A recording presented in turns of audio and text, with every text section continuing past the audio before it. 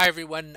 This is the lecture for Physics 112, Thursday, April 9th, and also for Physics 102, but Wednesday, April 8th, and the Monday, April 13th. The Friday class is canceled because of Good Friday. Okay, so we're starting a new topic. Today we're going to be talking about electricity and magnetism. And the notes are online on our Moodle site. I've already logged in. And if you're in Physics 102, if you scroll all the way to the bottom here, you'll see the notes right here. So you can see here April 13th, April 8th and April 13th. And if you're Physics 112, we can go to that site. And here are the notes there. They're the April 9th notes. Okay, so they're both identical. They don't involve any calculus, so there's no reason to separate out the two courses. Okay, so what is electricity and magnetism? All right, let's ask a more deeper question. What kind of forces are there, or what are the fundamental forces in the universe? And you remember last semester, I had to introduce forces because I introduced Newton's laws. Okay, and in Newton's law, you know, the second law being the most important, F is equal to ma, you have to know what a force is. And at that time, I told you that a force is anything that is a push or a pull. All right, so that's what a force is. But you could ask the question: can you kind of enumerate all the different forces in the universe? And we kind of did that when we were doing our problems. When we were drawing those free body diagrams, we would identify a frictional force, we would identify a normal force, gravity pulling down, and so on, tensions in strings and so on. And we were enumerating the forces, but if you want to enumerate them, you got to go all the way down to the microscopic level and say, what are these forces at the microscopic level, and are there fundamental forces in the universe? And the answer is yes. It turns out that there are four fundamental forces in the universe, and that the forces that we studied last semester, they were at the macroscopic level, meaning between objects that you could see and feel, which have about 1 mole of matter in them, like 10 to the 23 particles. But if you go right down to the microscopic, it turns out that both friction and the normal force, for instance, are both because of electricity and magnetism. Okay, and that's because the atoms are touching one another. When atoms touch, that touching is basically an electrostatic force between them. Okay, and so when you go right down to the microscopics and you study what causes these pushes or pulls, you discover that there's only four different types of forces that exist. Okay, well, the first one we did study in some detail, and that's gravity. And gravity is very important at the cosmological level because it's basically what holds planets together, it's what holds solar systems together, it's what holds galaxies together, and so on. And if there were no gravity, not only would you float away from the Earth, but the Earth itself would come apart, because what's holding the Earth together is like one part of the Earth gravitationally attracts another part of the Earth, and that causes all the pieces of the Earth that kind of like pull towards one another and makes a nice little ball. So if you turned off gravity, you would float away, but the Earth itself would kind of like start to fall apart because there'd be nothing holding it together. So planets are held together by gravity. The solar system is held together by gravity. The Earth orbits the sun because of gravity. The moon orbits the Earth because of gravity, and so on. Galaxies are held together by gravity, and so it's an important force at the cosmological level. It's the only force which is purely attractive. Okay, and that's actually why it's important at a cosmological level, because it's not like you can add more stuff and take away from the force of gravity. As you keep adding more matter, the force of gravity can only get more and more and more, because it's just adding like a bunch of positives. You cannot create anti-gravity. There's no such thing as anti-gravity, which would subtract away from gravity that's already there. So it just keeps building up, building up, building up. Okay, so that's the story with gravity. And the force that we're going to study in this section is electricity and magnetism. Okay, electricity and magnetism, they are related, although at first they seem that they're not, and I'll show you that in a minute. But basically, this is the force which is responsible for holding matter together at the microscopic level. So if you have any solid material, uh, and you go down to the atomic level, well, there's a nucleus, and then these electrons are orbiting the nucleus. Okay, well, they're actually forming these standing waves because they're quantum mechanical particles. But at some kind of naive way, you can think about the electrons as orbiting the nucleus. And just like the sun keeps the Earth orbiting it because of gravity, the nucleus keeps the electrons orbiting because of the electrostatic forces. Okay, and So the atom is held together by electricity and magnetism, and then two atoms are stuck together. Say like H2, they're stuck together because of the covalent bond. That's also electricity, an electrostatic force, and then all the kinds of bonds that you have in organic chemistry. Those are all electricity and magnetism at play, and so on. And so basically, all of matter is built up. From the electrical force. And of course, if you've got a solid, then you have an entire lattice of atoms that extends right out to the macroscopic level. And if you see any solid object in your vicinity, well, that's because the atoms are all being held together by electricity and magnetism. Okay, and so there's the electrical force.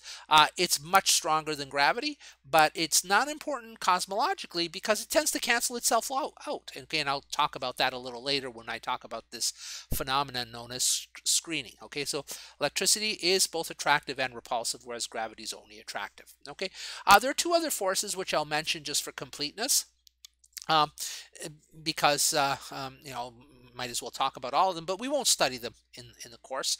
The next stronger one is the weak nuclear force. Even though it's called the weak nuclear force, it's stronger than electricity, but it's not as strong as the strong nuclear force. And it's responsible for things like the radioactive decay that occurs in materials where, like for instance in radiation therapy, where, some radioactive material will emit like fast traveling electrons known as beta particles, or fast traveling helium nuclei known as alpha particles, or else it'll emit gamma rays. Okay, and so this kind of force is basically due to the weak nuclear force. Okay, but then there's also the strong nuclear force. And the strong nuclear force, that's like atomic bombs or nuclear reactors, okay? The strong nuclear force is like responsible for even holding a proton together. The proton itself turns out to be made up of these three quarks, okay? And you wonder, why don't the quarks fly apart? Okay, well, that's because there's a strong nuclear force holding it together. And then the quarks also interact, the quarks with one proton even interact with the quarks of another proton. And as you'll see in a minute, positive things want to fly apart. And so a very natural question would be, why does the nucleus, which is made up of protons which are positive and neutrons which are neutral, why does it stay together? Like, why don't the two protons just fly apart in the nucleus? And the answer is because they're being attracted by a stronger force, the strong nuclear force. Okay, and so when you start breaking bonds at the strong nuclear force level, then we're talking like a tremendous amount of energy, and that's when you get like atomic explosions or nuclear reactors. A nuclear reactor is an atomic explosion which is being controlled very, very it's a very slow acting atomic explosion. A lot of heat is generated, and then you use that to make electricity. Okay, so there they are, the four fundamental forces. Again, if you look down at the microscopic levels deep enough, you discover that the universe has four fundamental forces. Gravity, which is the oddball because it's the one that's only attractive. Okay, then there's electricity and magnetism. Okay, magnetism turns out to be a kind of electricity, or is related to electricity, as we'll see later. And there's the weak nuclear force, and then there's the strong nuclear force. Okay, so let's let's compare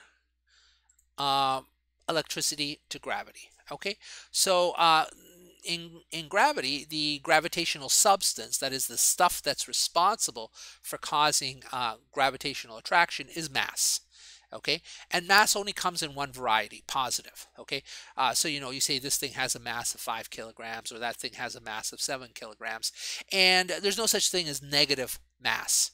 Okay, you don't have like -5 kilograms. That's nonsense. Okay, it's like as soon as there's something there, it has positive mass associated with it. Okay, and any two masses, like there I have drawn that 7 kilogram blob and the 5 kilogram blob, they attract one another. Okay, so these positive masses, they only attract one another. Okay, and there's the story with gravity. Okay, now with electricity, the electrical substance, the thing that's responsible for causing the electrical force, is called charge. Okay, and it comes in two varieties, and we could have called them whatever, but we tend to call we've chosen the names positive and negative. We could have chosen the names red and blue or something like that. Okay, they're just two different varieties, and we call them positive and negative. Okay, and so for example, you can have a charge which is +5 coulombs. We'll talk about what a coulomb is in a bit. Okay, so +5, or you can have another charge which is -7 coulombs. Okay, and so you can have either positive or negative charges. All right, and it's both an attractive and a repulsive force. Okay, and the way this works is like charges will repel and opposite charges will attract. Okay, so if you have a situation like this where you have two positives, the two positives will repel one another. Two negatives, they will also repel one another. Okay, so like charges will repel, but a positive and negative, they will attract. All right. And so there you go. This business of having these two different types of substances which carry electricity, that's just a property of electricity, of the electrical force. When it comes to something like the strong nuclear forces, it turns out that there are three charges, and we couldn't call them positive and negative. We call them red, green, and blue. Okay, and then there's also anti-red, anti-green, and anti-blue. And so this choice of positive and negative was kind of I wouldn't say arbitrary because it was inspired by mathematics, but we didn't there's nothing plus about the positive charges, as we chose to call it that. Okay, so uh, um, let's get to this idea of screening. Whoops, I scrolled too far. Let's get to this idea of screening.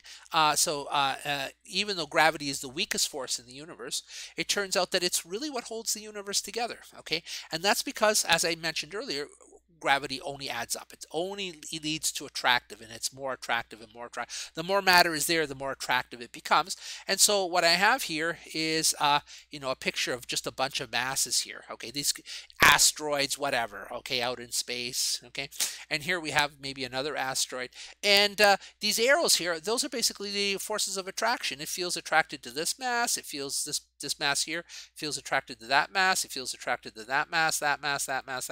It feels attracted to all of them. So if you were to add up all those forces, the net effect would be to pull this mass in towards these other masses. Okay, whereas with electricity, you can have positives and negatives. And most matter is made up of approximately the same number of positives and negatives, okay?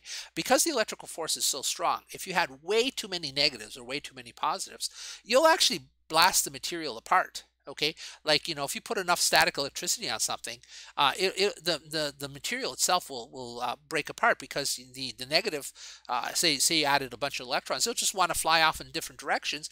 If that force gets big enough, it'll tear the matter apart. So most ordinary matter is made up of approximately the same number of positives and negatives. It might have a little bit more negative, in which case it's negatively charged, or maybe a little bit more positives, in which case it's positively charged, but roughly speaking, approximately the same number. Okay, so over here we have ordinary matter, and you can see here I have 3 positives in this ordinary matter and 3 negatives. Okay, and now here's a positive charge. It's sitting nearby, and it feels attracted to the negatives. Okay, so I got 3 arrows here showing that the positive is being attracted to these 3 negative charges, but at the same time it's being repelled by the 3 positive charges. And so does this charge get attracted or repelled?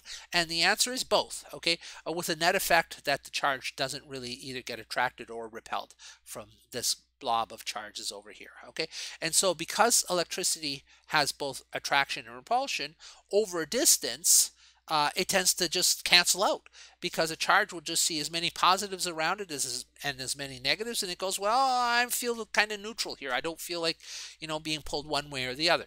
And so the electrical force, even though it's much stronger than gravity, will tend to cancel out, whereas gravity only builds up. And so that's why you're not going to have an electrical force holding planets in place. It's going to be gravity. Okay, so this effect, by the way, is known as screening. And you might wonder, why is it called that? Well, just because if you think of, like, if you've got like a charge out here and a charge here, and you've got a whole bunch of like positives and negatives in between, well, then the any kind of attraction or repulsion between the two charges is basically screened by all the other positives and negatives around it. Okay, and so there you go. It kind of cancels out. As a result, it's not that the force isn't there. It's just that over large distances it tends to be screened out. But over short distances, it's pretty strong, and that's exactly what touching is. Okay, so yeah, gravity is pulling me down into the earth, but I'm sitting on my couch here. It's pushing me up, and at the short distances of touching, yeah, those electrical forces start to really build in, okay? Because then you're no longer really screening. You've got the electrons of one atom pushing up against the electrons of another atom, and the repulsive forces start to kick in, okay? So there's just a kind of a brief qualitative description of the difference between gravity and electricity. Let's look at the differences between electricity and magnetism. Now, at this point, I'm going to kind of try to convince you that they're different, but it'll turn out towards the end of this section that magnetism really is electricity in disguise. Okay, and it was really Einstein who really teased that one out very well with his theory of special relativity. We won't go that far, but I'm going to give you all the experiments that led up to to Einstein's understanding. Okay, so electricity and magnetism, they really are the same fundamental force. Okay, although on the surface they don't seem to be. Okay. So I mentioned that electrical substance comes in both positive and negative, okay? And you say, well, is there an equivalent for magnetic substance? And the answer is yes, it comes in north and south poles, okay? And hopefully you've played with magnets as a kid. If not, well, go get a compass and a magnet and play with them. They're always a lot of fun. And the north and south poles, they act just like positive and negative in this sense. Like poles will repel, and opposite poles will attract. Okay, so basically, kind of similar to the diagram I had above, but now I put a north pole of a magnet near the north pole of another magnet, they'll repel. Okay, or I put the south pole of a magnet near the south pole of another magnet, they'll also repel. Okay, but if I put the north and the south together like that, then they're attractive. Okay, and so you're starting to think, well, maybe north is maybe just positive. Maybe we overnamed this. Maybe the north pole of a magnet is like positive, and the south pole uh, uh, is negative. Okay, north positive and south negative. Is that it? Is that what's going on here? And the answer is actually no. They are quite different. Okay, and there's two experiments. There's probably more, but just two experiments that I could easily describe to you to prove to you that north and south are not positive or negative. Okay, so the first is if you just take north, it's neither attracted nor repelled by a negative charge. Okay, so you could have a north pole and you bring a negative charge or a positive charge near it, and it doesn't attract or repel it. And it's the same thing with the south pole. The south pole is neither attracted nor repelled by a charge. Okay, and so you could do this very simple experiment here. So basically you take a magnet and you allow it to swivel through the middle, and by the way, as soon as you take a magnet and you allow it to swivel through the middle, you've got what's called a compass. Okay, because it'll point to the north pole here will point towards the north pole of the earth. Okay, and you bring a positive charge, and you can move that positive charge near the north and near the south here like that, and the magnet goes, I don't care.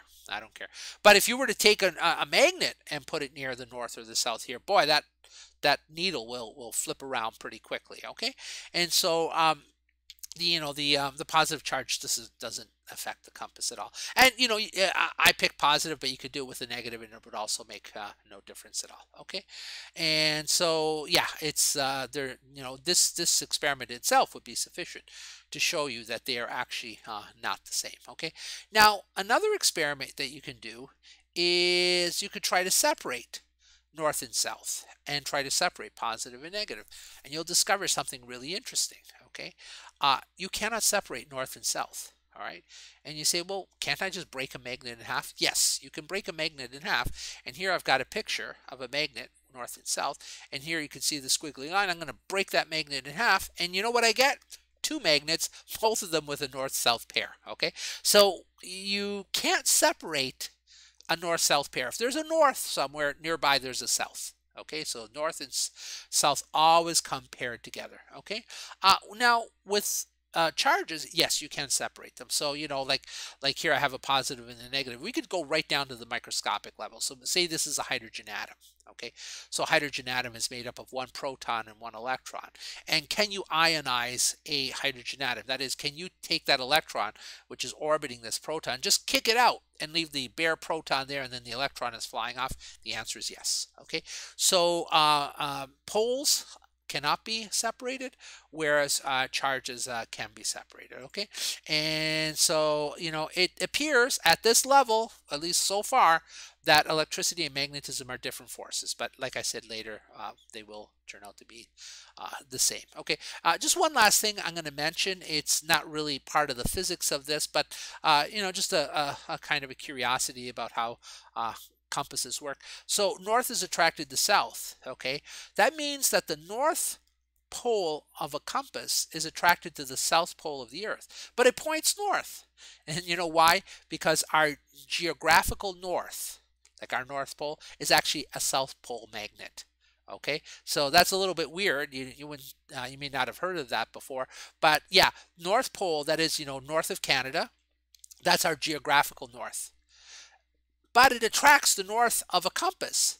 And so the north of a compass here is actually attracted towards the south pole of the earth, the south magnetic pole of the earth, which is actually our geographical north pole. Okay, so I won't say much more about that, but it's just kind of a curiosity. You might say, well, if north is attracted to south, then why does the north pole of our compass point towards the north pole of the earth? Shouldn't it point towards the south pole of the earth? And the answer is it does. It's just that the geographical north pole is actually a magnetic south pole. Okay, so a little bit of a curiosity there. All right, let's go on. Now, electricity has been studied a lot, and it's got a very interesting history, like how a lot of the stuff was discovered. I'm going to skip a lot of that detail just because we don't have time in this course. But one of the major players in that game was Coulomb. Okay, he was a French physicist, and he basically was able to take metal balls and create charges on them, put static charges on them. Static charges just means charges which are not moving. Okay, so you'll hear me say static electricity a lot, and you're wondering, why am I saying static electricity and not electricity?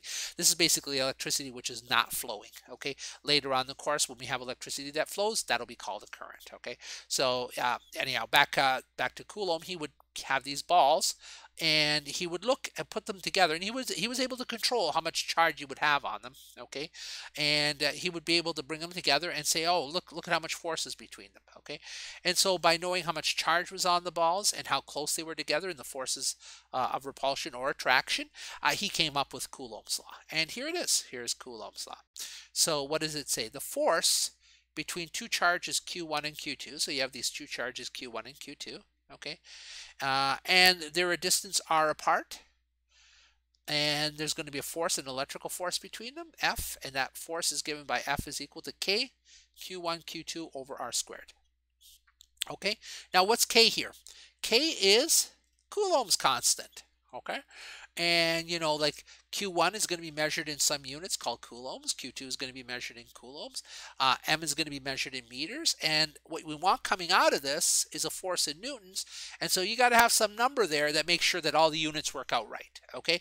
And this is known as Coulomb's constant. There it is. K is equal to 8.99 times 10 to the 9 Newton meters squared per Coulomb squared. Okay. Now, at this point, you might say, well, what the heck is a Coulomb? Well, in doing his work, Coulomb came up with units of charge, and the unit of charge today is called a Coulomb. Okay, and you'll see how many electrons that is in just a minute. But basically, a Coulomb turns out to be an extremely big unit for charge. Okay, so if you're like walking across carpeting and you get a little bit of static electricity, and you go to touch a doorknob and you feel that static electricity, the little zap that you get with the door, that's nowhere near a Coulomb. In fact, those kinds of charges are typically in the microcoulomb range. Okay, and remember that micro is 10 to the minus 6, so we're talking millionths of a Coulomb. All right, so those little sparks are in the millionths of a Coulomb. For an entire Coulomb, I mean, you're talking about lightning or something very serious like that. Okay, so there we go. There's Coulomb's law, and let's do a simple example with it. We're not going to do a lot of problems with Coulomb's law because, generally speaking, we're not that interested in just isolated charges. We're going to be more interested in charges that build up certain configurations as you'll see. Okay, so here we have an example where I have a 7 coulomb charge and it's placed 5 centimeters from a 3 coulomb charge. Both of them are positive, and I ask two questions. Is the force attractive or repulsive, and how big is the force? Okay, well, the first thing is, and I put the pluses in front to emphasize this, they're both positive charges, and positive and positive, they repel. Okay, so the force is repulsive. All right, and I wouldn't try to put signs inside of Coulomb's law or anything like that. What I would do is I would, just by looking at the signs of the two charges, determine whether it's attractive or repulsive. Okay, so over here, how big is the force? In other words, what's its magnitude? So F is equal to K Q1 Q2 over R squared. And so here's Coulomb's law.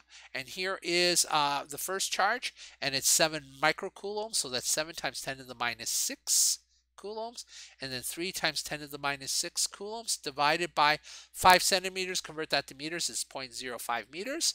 Crunch that through your calculator, and you get that it's 75 newtons. Okay, so 75 newtons, that's quite a bit of force. That's quite a bit of force between like a 7 microcoulomb charge and a 5 microcoulomb charge that are 5 centimeters apart. Okay, and so yeah, even a microcoulomb is big enough. It's big enough. That's a substantial force there. Okay, so let's go on here. Now, how big? Like, you want maybe an idea or a sense of like how big a coulomb is, and the smallest unit of charge in the universe is basically an electron. Okay, and well, there's some qualifications to that, but like electricity. For the purposes of this course, electricity, it comes in discrete bundles, and the smallest discrete bundle is basically an electron or a proton. And an electron has the same amount of charge as a proton.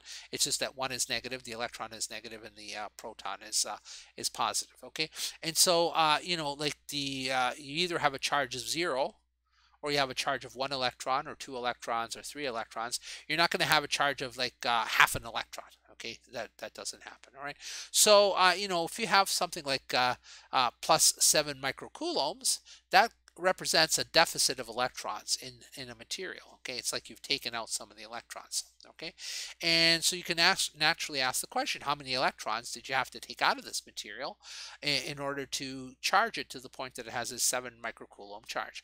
By the way, you might say to yourself, well, why are you taking the electrons out? Why not just add protons to the material? Because if you add protons to the material, you'll also make it positively charged. Okay, so you can make it positively charged by adding protons or by removing electrons. And the answer is the electrons are the fluffy things that flow. Okay, so an atom is made up of a nucleus, which is very, very heavy, and the electrons, which are on the outside, and they're very, very light.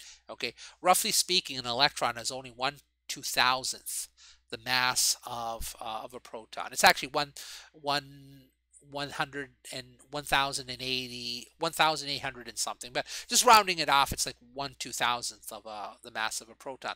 So you could see that the protons and the neutrons are very heavy, and these electrons are fluff. So they're the ones that actually tend to do the flowing. They're the things that get removed from material or added to a material to charge it up. Okay, so it turns out that the charge of 1 electron is minus 1.6 times 10 to the minus 19 coulombs. Okay, that was actually measured by Millikan a little over 100 years ago. Okay, so 1 electron, it's negatively charged, so you can see the negative sign there, 1.6 times 10 to the minus 19 coulombs. Okay, and so the number of electrons you're going to have is basically the full charge, which is that 7 microcoulombs, or 7 times 10 to the minus 6, divided by the charge of just 1 electron, 1.6 times 10 to the minus 19, and that turns out to be 4.38 times 10 to the 13 electrons. Okay, now that looks like a big number, but it's actually not a big number at all. Okay, so that's the number of electrons that you would actually have to remove from material to charge it up to 7 microcoulombs. But it's not a lot of electrons. And you go, well, 10 to the 13, that sounds like a lot to me. Okay, no, because most macroscopic materials are made up of approximately a mole of matter. Okay, roughly speaking. In other words, like if if you have some object in your hand and you say, how many particles are in this object? Well, you don't know exactly, but you know the order of magnitude. It's going to be roughly 10 to the 23.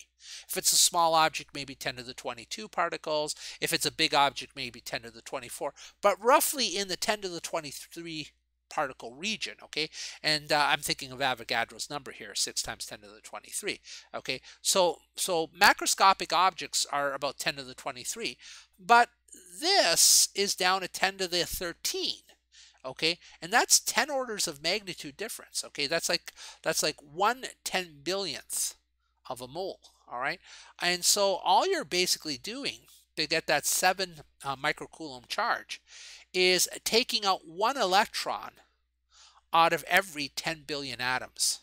Okay, and so it doesn't take a lot to create a significant charge, and this gives you a sense of just how strong electricity is. Okay, most matter is very close to being charge neutral. In other words, count the number of protons, count the number of electrons, they're equal. Okay, and that gives you charge neutrality. If you were to pull out even one electron out of every 10 billion atoms, then you've got a 7 microcoulomb charge, and that's enough that if you put it beside that, like in the previous example, that 3 microcoulomb charge, at even a 5 centimeter distance, you've got 75 newtons of force. Okay, so electricity is pretty darn strong. It's a strong force. Okay, all right, and one more thing to note before we go on to the next subject. If you were looking carefully here, you would have noticed that Coulomb's law looks a lot like another law that we've seen earlier last semester. And you can actually compare Coulomb's law to Newton's universal gravitational law. Okay, and so here I have them both side by side. Oh, I lost the. I'm sorry about that. Okay, here I have them both side by side, okay? So here's Coulomb's law, F is equal to K, Q1, Q2 over R squared. And here's Newton's universal gravitational law. So remember, between any two masses in the universe, M1 and M2, there's going to be a force of gravity given by F is equal to G, M1, M2 over R squared, okay? They look very similar, except that where you have masses with Newton's universal gravitational law, you have charges with Coulomb. Understandably so, because masses cause gravity, whereas charges cause electricity. Okay, they're both inverse R squared laws. Okay, and we actually saw that with intensity with sound. Okay, a lot of things follow this inverse R squared law. All right, and there we go. All right, and they both have a constant, but of course the constants are different because we're trying to match different units here. This is G, and if you remember from last semester, that's the universal gravitational law, gravitational constant, and this is K, which is Coulomb's constant. Okay, and you can actually compare the sizes of the two, and you can see that Coulomb's constant is 8.99 times 10 to the plus 9 Newton meter squared per Coulomb squared, whereas Newton's universal gravitational constant is 6.67 times 10 to the minus 11 Newton meter squared per kilogram squared. Okay, now this one, Coulomb's constant, is much bigger than Newton's gravitational constant by many orders of magnitude. Okay, like this is plus 9 and that's negative 11. Okay, so this is a very tiny number and that's a very big number. All right, it is a bit of comparing apples and oranges, because like how big is a coulomb versus how big is a kilogram, and a kilogram, a kilogram of stuff is approximately the the amount of stuff that you have like at the macroscopic level, whereas a coulomb is pretty big. Okay, it's probably 1,000,000 times bigger than ordinary charges that you have at the macroscopic level. But nonetheless, you've got this huge difference in orders of magnitude, and that's because, again, the electrical force is much larger than the gravitational force. Okay. All right. Next topic. Okay, electric field. All right, so let me give you the definition of an electric field first and then try to tell you why it's kind of an interesting idea. Basically, an electric field is defined as the force at some point in space divided by the amount of charge at that point in space. So it's basically the amount of force you get per unit charge. Okay, now why is this an interesting idea? to motivate that, I'm actually going to compare it to gravity, gravitational field, which is G. And here for the electric field, okay, you can write this equation right here. All right, so the amount of force that you get at a particular point in space, so you pick a point in space, okay, you pick a point in space and you say, what's the electrical field there? E. And you say, okay, I'm going to put a charge Q at that point in space, Q, and if you multiply Q times E together, you get the amount of force that that electric field is exerting on that charge Q. Okay, so F is equal to QE is a formula that we'll be using to relate the force on a charged particle in an electric field E. And this formula here should look kind of familiar because you can draw a direct analogy to masses in a gravitational field.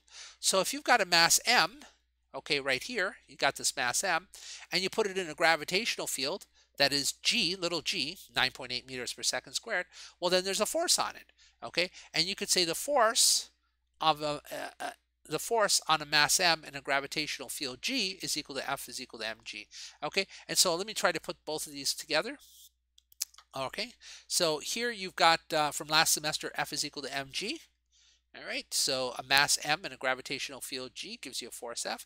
Here, the analogous idea is a charge Q in an electric field E gives you a force F. Okay, so the way you can think about this is, you know, here's the gravitational example. So everywhere in space, there's this gravitational field. You can't see it.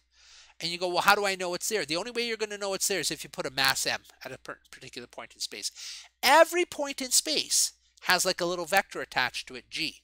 This vector has a magnitude of 9.8 meters per second squared, and it always points down. Every point in space has this vector G pointing down, okay? I'd be really weird if there were this pocket of space which didn't have any gravitational field in it, because if you put a mass into that point, it would experience no gravitational force, because no gravitational field, no gravitational force. But everywhere at the surface of the Earth, you could say at every single point here, it's like this point here has a vector G, and it points down, and its magnitude is 9.8 meters per second squared, okay? So you don't see the field, but if you put a mass M in there, so here I'm going to put this mass M in my gravitational field, ta-da, that mass M experiences a force F due to that gravitational field. Okay, so that's the gravity way of thinking about it. For electricity, you can do the same thing. But now what you need to do is, whoops, let me just scroll down a bit here. What you do is you basically create these two parallel plates here, and you charge them. Okay, so you could do this with metal plates. So here you could think of this as a metal plate, and here's a metal plate here like that.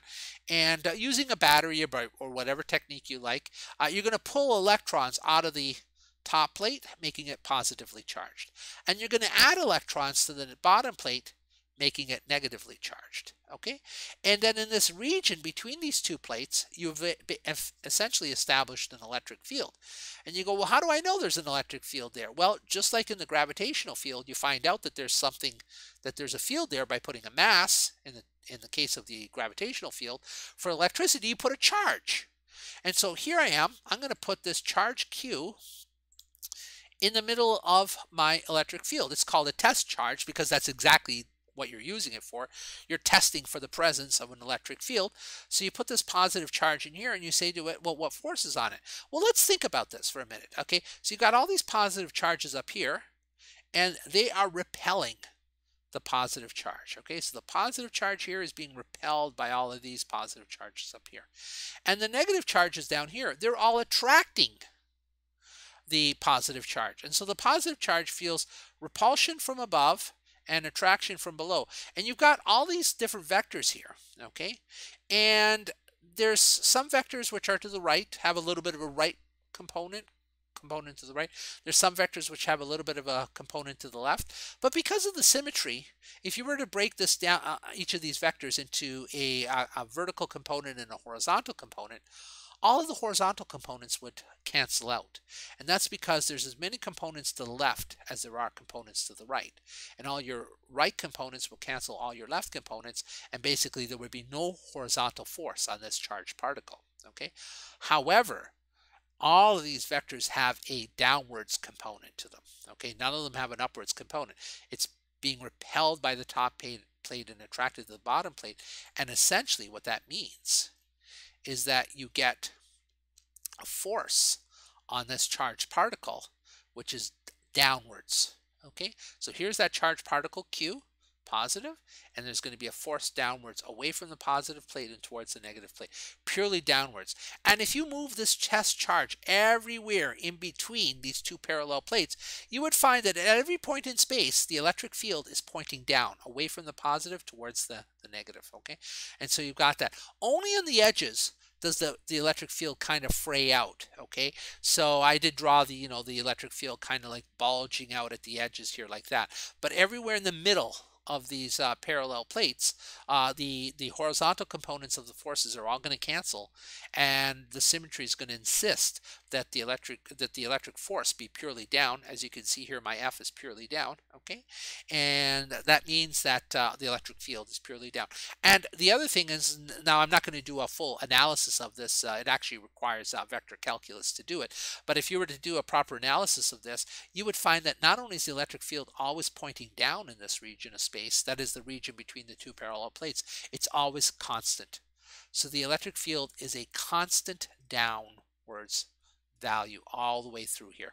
Okay, and again, I can't really prove that very easily, not even for Physics 102, but it does turn out to be that. So in a sense, these parallel plates is exactly the electrical equivalent to gravitational field at the surface of the Earth, because a gravitational field at the surface of the Earth is a constant gravitational pull down of 9.8 meters per second squared, and the electric field between these two plates is a constant E. Now, E might be different depending on the plates, but it's a constant value of E. It's a constant magnitude of E, always pointing from the positive to the negative plate. Okay, so I think you can see the analogy between gravity at the surface of the Earth and the electric field between two parallel plates. So electric fields are very useful this way. They're very useful in terms of picturing what would happen if you put a charged particle at a particular point in that space. Okay, and I don't want you to think that the electric field is going to be always up and down the way the gravitational field is. In my previous diagrams, I did it that way to try to hammer home the analogy between gravity, which is downwards, and the electric field. No, the electric field is always from basically the positive plate to the negative plate, no matter what the orientation is. Okay, so they are different forces, and there it is. Okay, so electric field, if the plates were oriented vertically this way, and you've got positive on this side and negative there, you would have an electric field pointing from the positive plate to the negative plate. Okay, so before we do a problem, let's ask the question, what are the units of the electric field? And if you rearrange the force F is equal to QE to E is equal to F over Q, the units of force are newtons, and the units of charge are coulombs, and so the electric field has units of newtons per coulomb. Okay, basically it's telling you how many newtons of force do you get for every coulomb of charge that you put at a particular point in space. So I picked this point, I put, I don't know, 3 coulombs there. How many newtons of force do I get? Say 3 newtons of force. So if I got 3 newtons of force on 3 coulombs, that's going to be 1 newton per coulomb of force for every for the charge that I put at that point in space. Okay, all right, so let's do a problem. And this problem was actually inspired by what's known as the Millikan oil drop experiment, and that was the experiment that Millikan did many years ago, about 100 years ago, to actually determine how big the charge of an electron was, what the charge of an electron was. Okay, and so here, during a thunderstorm, the electric field between the Earth and the clouds is found to be 100 newtons per coulomb. Okay, and this is sufficient to keep a drop of water with a mass of 0.1 grams from falling. So here's this drop of water, and of course gravity wants to pull it down, but the electric field is pushing it up, and it doesn't want to fall. It's not going to fall. The electric field keeps it from falling, and the droplet just remain suspended. In fact, if the electric field were stronger, then the droplet would go up, okay? But no, the electric field is just strong enough to keep that droplet suspended in space, okay? And I want to know what's the charge on the drop, okay? So let's calculate that, okay? Now, we don't know, I didn't tell you in the problem whether the electric field was pointing up or down. I didn't say if the ground was positively charged or the clouds are positively charged. So, you know, we won't worry about that, but we can calculate the charge, okay? And basically what you have to have in this situation is the force of gravity up has to be exactly balanced by the the electrical force up has to be exactly balanced by the force of gravity down, okay? And since the droplet is suspended, these two have to be equal to one another. Okay, so the electrical force, that's equal to QE, and the gravitational force, that's equal to mg. We're solving for q, so we could just rewrite this as q is equal to mg over e, like that. And plugging in the numbers, the mass here, the mass of the droplet was 0.1 grams, but we have to convert to kilograms, so it's 0.1 times 10 to the minus 3 kilograms. G, I'm just going to round off to 10 meters per second squared. And E, I told you in the problem that it's 100 newtons per coulomb. All of these units are in MKS, and so this works out to 1 times 10 to the minus 5 coulombs. Okay, so this is a small charge, all right, let's convert it to actually number of electrons, just to give an idea of like how many electrons you would have to either add or remove from the droplet in order to get the charge, sufficient charge, so that it remains suspended in this electric field. Okay, and so the number of electrons is going to be equal to the total charge divided by the charge of one electron, and there's the charge of one electron. Okay, so one electron has a charge of 1.6 times 10 to the minus 19 coulombs. If you divide that, you're going to get this number here, 0.625 times 10 to the 14 electrons. Okay, so again, this is either a deficit or a surplus. I'm not sure which because I didn't tell you, but there it is. Okay, now that's actually quite a lot of electrons, and I wonder if such a droplet is even possible, because with that many electrons on a tiny little droplet, it might be enough to actually, you know, tear the droplet apart. Okay, so I don't know, but you know, that is the correct answer there. Okay, so that's one problem. Here's another problem with electric fields. What's the acceleration of an electron in a 10,000 Newton per Coulomb field? Okay, and so if you put an electron inside of an electric field and you let go, that electron is going to start to accelerate. It's going to accelerate away from the negative plate, and it's going to accelerate towards the positive plate. And I might want to know, how much is this electron going to be accelerating? Okay, so well, let's figure out the force on the electron first, because the force is equal to QE. And Q, the charge of an electron, is 1.6 times 10 to the minus 19. I'm not worried about the sign here. Yes, I know it is a negative 1.6, but I'm only worried about the magnitude of the force. Okay, so I'm not worried about the direction. I know it's going to be away from the negative plate towards the positive plate. So if you're wondering why did I drop the negative sign, that's why. Okay, and so I got 1.6 times 10 to the 19 coulombs, and the electric field is 10,000 newtons per coulomb, or 10 to the 4 newtons per coulomb, and that gives me a force of 1.6 times 10 to the minus 15 newtons. Okay, that is a very tiny force, but electrons are very tiny. Okay, so the charge of an electron is 1.6 times 10 to the minus 19. What's the mass? All right, and I did tell you that they are very, very light. So here we go. So now that we have the force, and we're going to look up the mass, we can calculate the acceleration. So the acceleration is just the force divided by the mass.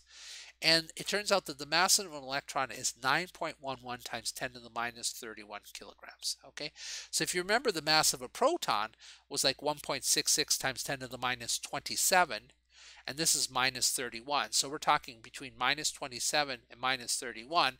That's 4 orders of magnitude. Okay, so that is significantly electrons are significantly smaller than protons. Okay, so if we plug that in here, we get that the, whoops, I made a mistake. Sorry, guys, that should be A there. So you see where I have F there? That should be an A, okay? So A is equal to 1.6 times 10 to the minus 15 divided by the mass.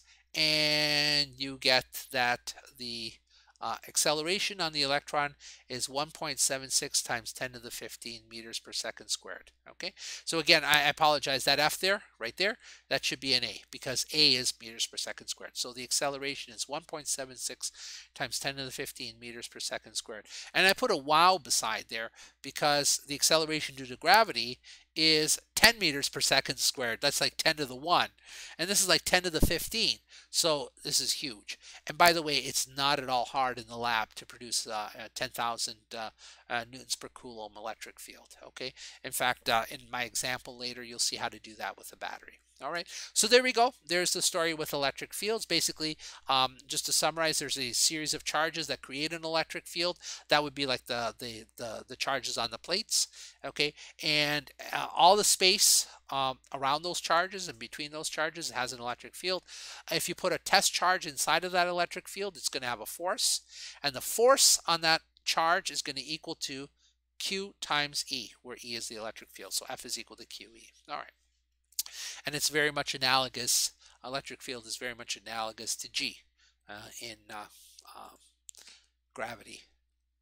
All right. So the next topic is going to be electrical potential energy and electrical potential. Now, these two are sometimes confused because the names are very similar, but the first is electrical potential energy, and the second one is electrical potential, okay, or voltage. All right. So the electrical potential energy is basically the equivalent of gravitational potential energy, okay? But the electrical potential energy is due to the charges, configuration of the charges, whereas gravitational potential energy is due to the configuration of the masses, okay? Now, electrical potential, which is also called voltage, it's not really the potential energy, it's the potential energy per unit charge that you place at a particular point in space, okay? And so so voltage is going to be the potential energy divided by the charge. All right, so let's see how that works. And again, to get the idea straight in our head, we're actually going to do gravity and compare it to electricity. So with gravity, you know, near the surface of the Earth, you have this gravitational field here, like that.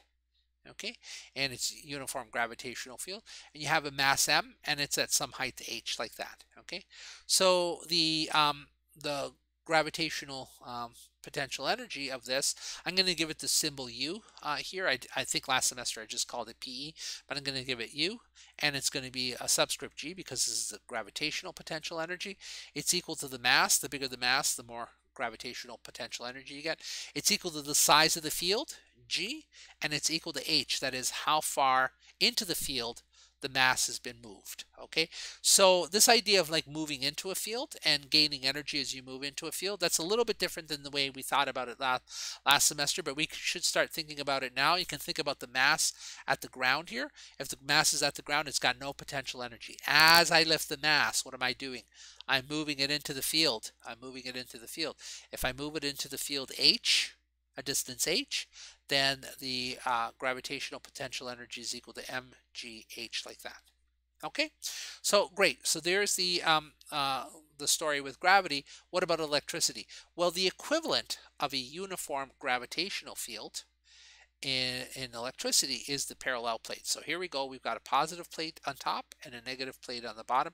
Again, the orientation, I just put them this way so that the analogy is obvious, but you know, it doesn't matter what the orientation of the plates are. Okay, and so inside between these two plates there is a uniform electric field. Okay, and it's always pointing from the positive towards the negative, like that. All right, and the charge here has a charge Q. All right, and I've moved it, I've displaced it into the field a distance h. Now think about this. This is a charge Q, and so this charge Q, where would it like to sit? It would like to sit right here on the negative plate because it's being repelled away from the positive plates and being attracted to the negative plates. Okay, so you know, if I were to just sort of place that positive charge right here on the negative plate, it would say, I'm happy here. Leave me alone, you know, I'm fine. Now, if I take it and I lift it, it wants to fall back down. If I take it and I lift it a distance h into the field, okay, then as I'm lifting it into the field, as I'm pulling this charge Q into the field, then I'm giving it potential energy. And if I've pulled it into the field a distance h, then the potential energy that this charge has is equal to QEH, okay? And so, a charge Q, the bigger the charge Q, the more potential energy it has. The bigger the field, the more potential energy it has. And the more I've pulled this charge H into the field, the bigger the potential energy is. Okay. Now, I've been working a lot with positive charges, and that's kind of traditional in this field to just work with positive charges. But let's think about what would happen with a negative charge, okay? Let's keep the positive plate on top and the negative plate on the bottom. For negative charges, and I've got a problem for this later, okay? For negative charges, it's kind of like this whole picture gets flipped upside down. So if a negative charge were in here, it would actually want to sit up here at the positive plate, okay? And then with a negative charge, as you pull it into the field, it would gain potential energy. And if you let go, it would want to fall back up that way, okay? And so over here, this potential energy, it's being measured to the negative plate because that's where the positive charge wants to go. The positive charge wants to go to the negative plate. But if I had a negative charge in there, then that H would actually be measured towards the positive plate because it wants to fall towards the positive plate, okay? There was no equivalent of that with gravity because gravity is purely attractive, and so there was only one way, down. But over here, if I put a charge in here, if it's a positive charge, it falls down. That is, it's attracted to the negative plate. But if I put a negative charge in there, it's flipped. It gets actually attracted towards the positive plate and it falls up. Okay, so just keep that in mind because in a lot of my examples, as I'm presenting the theory, I'm going to be thinking about putting a positive charge in there. But in general, like we could be doing this also with negative charges. And just to make the similarity explicit here, the gravitational potential energy and the electrical potential energy, they're quite synonymous. If you take mass and replace it with Q, you go from gravity to electricity. If you take G, which remember was the measure of the gravitational field, okay, at the surface of the Earth, G, and you replace it with E, then again you're going from gravitational potential energy to electrical potential energy, and it's H in both of them. Okay, it's H because it's the distance in which you've pulled the object into the field. Okay. Now, everything I talked about up to this point was electrical potential energy. Let me now define for you electrical potential. Okay, so electrical potential is given the symbol V, and it's equal to the potential energy per unit charge. Okay, so it's like the potential energy divided by Q.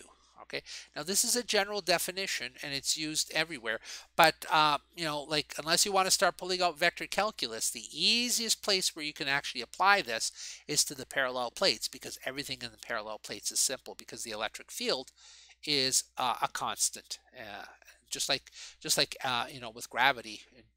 G, the acceleration due to gravity, is a constant. Okay, so for the parallel plates, this formula here, V is equal to this formula here, sorry, reduces to V is equal to QEH divided by Q. The Q's cancel, and you just get that V is equal to E times H. Okay, and so basically what this formula here is saying is that the further you go into the electric field, the more you go into the electric field, the more voltage you have. Or another way to think about it is the voltage is going to be equal to how big your electric field is multiplied by how far you've moved into it. Okay, I just put this in summary here because we actually are going to use these equations quite a bit, so I thought I'd just summarize them and put a little box around them. But basically, if you have an electric field and you multiply by how far you went into it, that's going to give you your voltage. And if you have your voltage and you multiply it by the charge that you put at that point, that's going to give you your potential energy. Okay, so what are the units of V? Okay, so the units of V using this formula right here. So if we take this formula here, which is basically the definition of V, all right, and we substitute in the units, you've got V is going to equal the units of energy divided by the units of Q. That's equal to joules per coulomb, okay? And a joule per coulomb is, by definition, a volt. All right, so there you go. So you know volts, like like a 12-volt battery or 1.5-volt battery, or electrical output is 120 volts. Okay, what that's telling you is that for every coulomb that flows out of that battery or that flows through that socket, it's being given so many joules. So like with a 12-volt battery, for every coulomb that flows out of that battery, it's delivered 12 joules of energy. Okay, so there you go. There's a 12-volt battery. Or a 9-volt battery, again, it would be 9 joules for every coulomb that flow out of the battery. All right, so it's not exactly an energy, it's an energy per unit charge that either flows out of the battery or that is at a particular point in space. Now, the next thing is the electric field now has come up in two formulas. One formula for the electric field was F is equal to QE, okay, which gave us the electric field as newtons per coulomb, okay, and we can actually see it right here, okay, newtons per coulomb. But now we've also seen an electric field in a different context. You've seen an electric field in terms of its potential, okay. Potential, voltage, they mean the same thing, so you'll hear me use both of those words, okay. So if you've got an electric field and you travel a certain distance into it, then you've gained so much voltage. And so an electric field can be written as volts divided by H, and voltage is measured in volts, and distance is measured in meters. And so another way to think of an electric field is that it's so many volts per meter. Okay, so you can either think of electric field as so many newtons per coulomb if you put a charge at a particular point in space, or it is so many volts per meter, okay, for how far you've actually displaced the charged particle into an electric field. All right, so now we can do a problem. All right. So what is the voltage at various points between two charged plates? Okay, and suppose the plates are charged such that there is a 1,000-volt potential difference between them. Okay, so here's what I'm asking. I've basically got these two electric plates here. So this one is positively charged and that one is negatively charged. Okay, now how did I charge them up such that there was a 1,000-volt difference in there? Well, basically you can do that by just attaching them to a battery. This symbol here, which you should see in the lab or will see in the lab, is basically a series of alternating long and short lines like that. This is basically the symbol for a battery, okay? And this particular battery is 1,000 volts. When I attach that battery to these parallel plates here, these metal plates, what the battery is going to do is it's going to suck electrons out of the positive plate and it's going to move them over to the negative plate. Okay, now it's going to continue doing that, but it can't do that forever because it gets harder and harder to pull to electrons out of the positive and deposit them into the negative. Think about it. An electron would want to be where the positives are, okay? And so the act of pulling an electron away from those positives and then putting them where the electron doesn't want to go, which is in this negative plate, that's going to take energy, okay? And so, the energy in displacing these, that's being delivered by this battery. Now, this continues until there's a potential difference between the two plates of 1,000 volts. Okay, and now what I want you to do is I want you to tell me what's the potential at various points in there. And so let's just scroll down here like that. And so here's my question. What is the, so this is A, that's like point A right there. What is the voltage in the middle of the two plates? Okay, so what's the voltage right in the middle of these two plates? All right, and then I also have a question. What is the voltage 2 centimeters from the negative plate? So there we are. I'm just trying to indicate here, that point B is 2 centimeters away from the negative plate. And then I didn't put C here, but I could ask the same question, like what is the voltage 2 centimeters away from the positive plate? Or I can ask what's the voltage at any point between these two plates. Okay, so how do you answer that?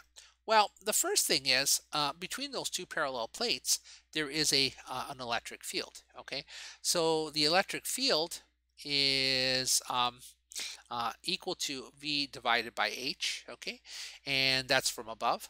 And so it's 1,000 volts. in there divided by zero point 0.1 meters. And if you take 1,000 volts divided by zero point 0.1 meters, you get an electric field of 10,000 volts per meter.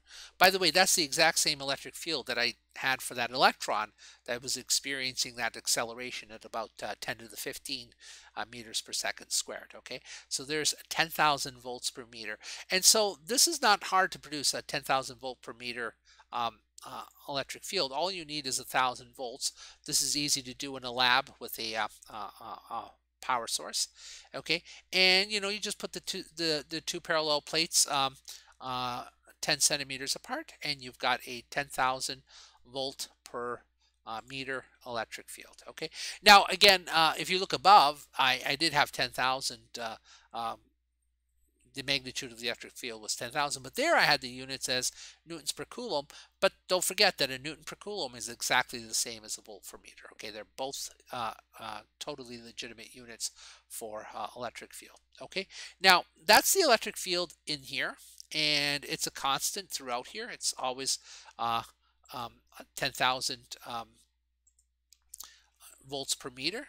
Okay, and now the question was, what is the voltage at various points? Well, actually, to answer that and to make it more intuitive, rather than doing it in MKS units, I decided, what's the electric field but in per centimeters? And so another, not another way, but using centimeters, E is going to be 1,000 volts for 10 centimeters, and so that's 100 volts per centimeter. And so the way to think about this is over here. The distance in here is 10 centimeters. As you move from the positive plate to the negative plate, okay, or actually from the negative plate to the positive plate. So if you're a positive charge, you want to sit here. If you want to sit here, you basically have no energy. And for every centimeter that you move towards the positive plate, you're gaining 1,000 volts. Okay, sorry, 100 volts. And so 1 centimeter in, 100 volts. 2 centimeter in, 200 volts. 3 centimeters in, 300 volts. 4 centimeters in, 400 volts. 5 centimeters in, 500 volts, and so on, all the way until you get to 1,000 volts. Okay, and so now it becomes pretty easy to answer the question, because if you're halfway between the two plates, well, let me scroll down a little bit more. If you're halfway between the two plates, okay, then you're at 500 volts. Okay, and if you're 2 centimeters away from the negative plate, then you're at 200 volts, okay, because you'd be at 0 volts there. Always think in terms of a positive charge. A positive charge would want to sit right there, okay? That's where this positive charge would want to be. And so over here, it's like you've pulled it into the field, 200 volts, okay? If you pull it to the halfway point, that's going to be 500 volts. If you pull it all the way so that it's 2 centimeters from the positive plate, then it's 8 centimeters from the negative plate, and you're at 800 volts. If you pull it all the way to the positive plate, then you've gone the full 1,000 volts. Okay, so now you can see that the way this this is working is that the voltage basically grows linearly as you move from the negative plate to the positive plate, and the electric field is basically a constant pointing from the positive plate to the negative plate, and it's a constant. It shows the direction in which the voltage decreases. It decreases 1,000 volts for every centimeters. Sorry, 100 volts for every centimeters that you travel from the positive to the negative plate. Okay, so this actually leads to a very nice analogy, and you've actually heard me talk about the potential as potential difference or a potential drop. You'll hear people talking about this as a potential drop, and the reason is that you can actually think of potential as kind of like a height. Okay, and a positive charge would want to go from a high point, from high up to low. Okay, and so the potential is kind of like how high the positive charge is above the low plate, and the electric field is kind of like the slope of the hill. Okay, so let's look at this picture here and see how that analogy works out. So over here, if you have a positive charge here, that's like it's up high on the hill, and it wants to roll all the way down here to the negative. Okay, so if it's only halfway up the hill, then it's only at half the maximum voltage. If it's up at 80% of the height, then it's 80% of the full voltage, which is 800 volts. And if it's over here, it's not that high off the above the negative plate, and so it's only at 200 volts. And E is kind of like the slope. It's kind of like saying, well, how much do you drop for every centimeter of distance that you travel from one to the other, okay? And this is saying that you drop 100 volts for every centimeter, okay? And so people tend to think about voltage as kind of like the electrical equivalent of height, and they tend to think about the electric field as kind of like the electrical equivalent of a slope, okay? If you were to bring these two plates closer together, say they were only 1 centimeter apart, but they're still charged at up to 1,000 volts, well, then you would have not a drop of 100 volts per centimeter, but you would have a drop of 1,000 volts per centimeter, okay? So here's 1,000 volts between these two plates, and they're only a centimeter apart, so now you'd be dropping 1,000 volts between them. So now it's much steeper. The electric field would be 1,000 volts per centimeter. It's a much steeper drop. Okay, so I don't know if that helps or not, but this is basically the way people tend to think about potential and electric fields. They're very much related to one another. And I don't know if you've ever studied cartography, but in cartography, they often draw maps with the heights. They're kind of like these circular lines that show equal heights. Okay, and there's an equivalent of that in electricity where you can draw lines of equal potential. Okay, and these equal potential lines kind of, show the height. And whenever the equal potential lines are close to one another, that's where the hill is steepest. Okay.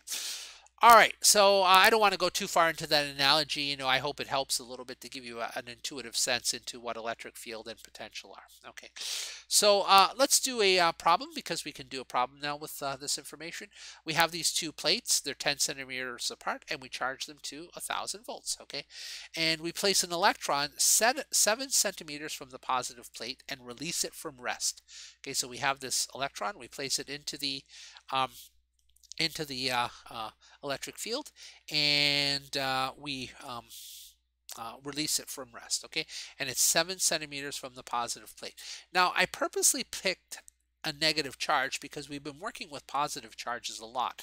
So now I want to think in terms of the negative charge. If this were a positive charge, it'd want to go to the negative plate. But no, this is a negative charge, so things are flipped. It wants to go away from the negative plate here, and it wants to go towards the positive plate. So what you want to think about is how far is the electric charge from the positive plate, and it's 7 centimeters, okay? Not to be tricky, but if I said, the charge is 3 centimeters from the negative plate, you wouldn't be using that in your problems. You wouldn't be using h is equal to 3. You'd actually be using h is equal to 7. You want to think, where does this negative charge want to go? This negative charge wants to go to the positive plate. How far is it traveling? 7 centimeters. Okay, so that's important. Like I could give you protons, or I can give you electrons on a test, or in the assignments. I think I have protons. And so when you've got the protons, they're positively charged. This entire diagram is flipped. Okay, so the protons would want to go with the electric field. The electrons want to go against the electric field. Okay, you can think of them as falling uphill. Okay, because they're negatives. Okay, all right, so the question now is, from there to there, what's the potential difference? Okay, so you've got the electron there, and it's going to go to the positive plate. What's the potential difference? Well, from above, the potential difference, V, is equal to EH. Okay, so you've got the electric field times the distance. Now, we don't want to go all the way across because the electron isn't traveling the full distance. The electron is only going to travel 7 centimeters. And so the electric field, we just found that it's 100 volts for every centimeter, and it's going to travel 7 centimeters.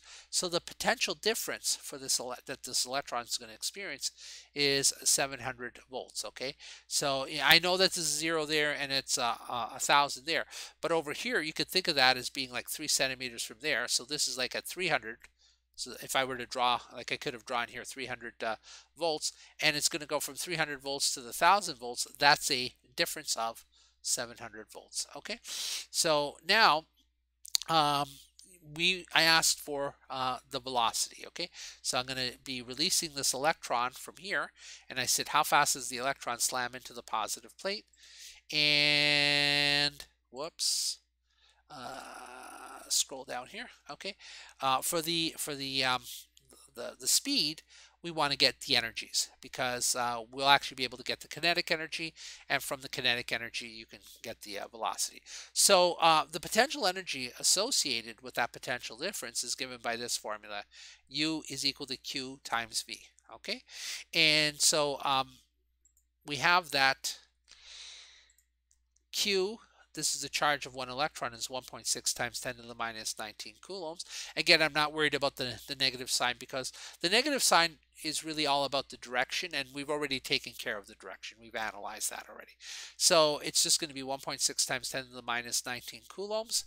And the voltage here, the potential difference between where the electron starts and where it ends, is 700 volts. But notice that I wrote it as joules per coulomb. And you can see here, because that's the definition of a volt, is joules per coulomb. You can see here that the coulombs would cancel. And you're going to find that this is going to give you 1.12 times 10 to the minus 16 joules. Okay, so that's the potential energy of the electron when it's sitting right here. Okay, so when the electron is sitting right there, all the energy is potential. And I even said in the problem that I release it from rest. Okay, so I'm not giving the electron any kind of a kick, any kind of an initial velocity, because that would be extra energy on top of the potential energy. No, I'm releasing it from rest. So at this point, all the energy is potential. It's all potential energy. Okay, and we found that is equal to, it's equal to this 1.12 times 10 to the minus 16. Now, what's going to happen is when you release that electron, it's going to speed up, speed up, speed up, speed up. It's going to be losing potential energy, and it's going to be gaining kinetic energy. Once again, that hill analogy that I gave you earlier, where you think of that 700 volts as kind of like a drop. Think of this as like a roller coaster. Okay, and this electron is going downhill 700 volts. Okay, and so it's dropping 700 volts from there to there. Well, at the top of the hill, it had all potential energy, and then when it gets to the bottom, all that potential energy is going to be converted to kinetic energy.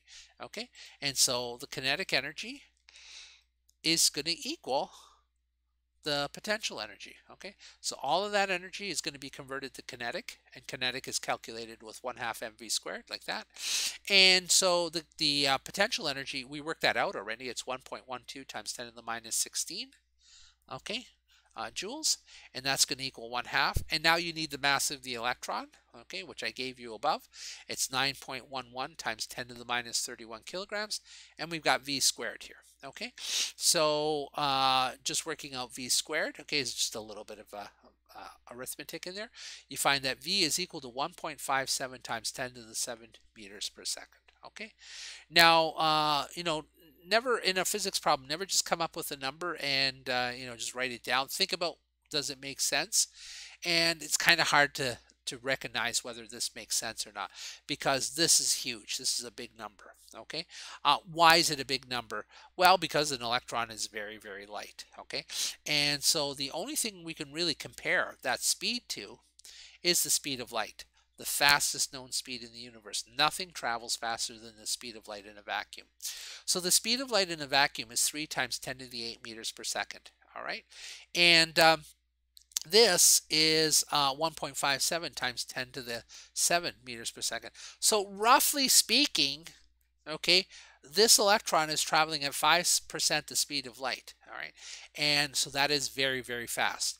And you might wonder, well, is that possible? Can you really get to like 5% or some fraction of the speed of light in the lab? And the answer is yes, you can. Okay, now one thing I didn't mention is if you were to do this as an experiment, you might wonder, how in the world can I do this? Well, yeah, you can do it this way. Okay, you could have these plates and you can charge them up using 1,000 volts. Easy to do. With a power supply in a lab. 1,000 volts is not that much. Okay, these parallel plates would have to be 10 centimeters apart. All right, and you'd have to have the whole thing in a vacuum, because electrons won't travel very far before they get stuck to an air molecule or something like that. Okay, and so of course then they wouldn't hit the plate. And then for your source of electrons, you could just simply boil them off of like a tungsten filament, like a little light bulb filament in there, and these electrons would then just like literally pop off the surface of the material with not that much energy. And as soon as they feel the electric field between these the two parallel plates there, they would start to speed up and then slam into the positive plate. And by the time they're slamming into that positive plate, okay, even though they've only traveled 7 centimeters, because electrons are that light, they will have acquired a speed of 5% of the speed of light. So yeah, that is pretty fast. It is doable in the lab. In fact, not only was this doable in the lab, this was done every day in common households when we used to have the old CRT, the cathode ray tube televisions. Okay, these were the big televisions